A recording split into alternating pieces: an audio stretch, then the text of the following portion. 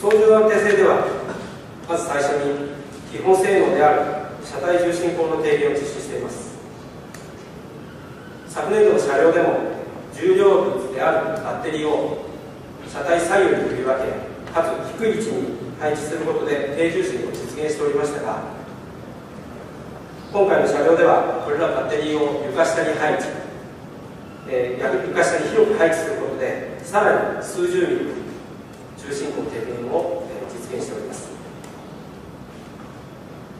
また操縦安定性については、先ほど中尾の方から説明させていただきましたように、基本的な手法だけではなく、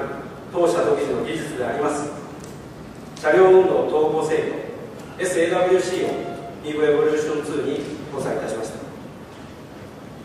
これは高性能 4WD 車ランサーエボリューションに採用している技術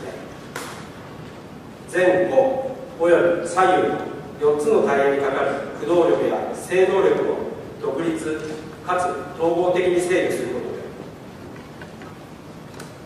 で、車両の旋回性能や操縦安定性を大幅に向上させるものです。さらにこの MiEV Evolution II ではランサーエボリューションの制御内容に加え、後輪の動力制御を電動化することで制御のレスポンス自体も高めています。